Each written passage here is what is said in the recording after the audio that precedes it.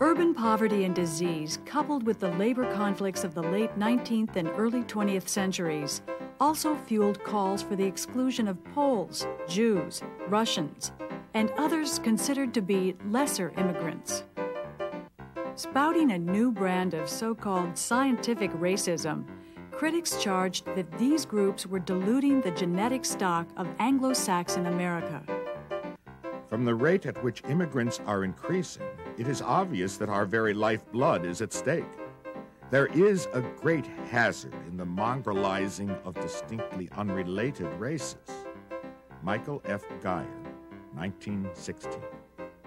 Scientific racism was an attempt to give the aura or the authority of science to the racist idea that there was a rung or a hierarchy of peoples, that the Anglo-Saxon people were superior, and it went down from there. Other peoples, including Slavs, Jews, blacks, were somewhat lower on the ladder.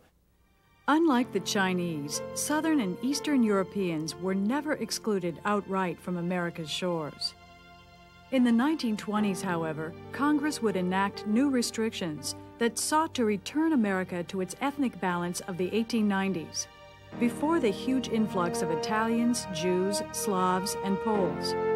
But there was no turning back. For in America's cities, the new immigrants had already created a new urban culture.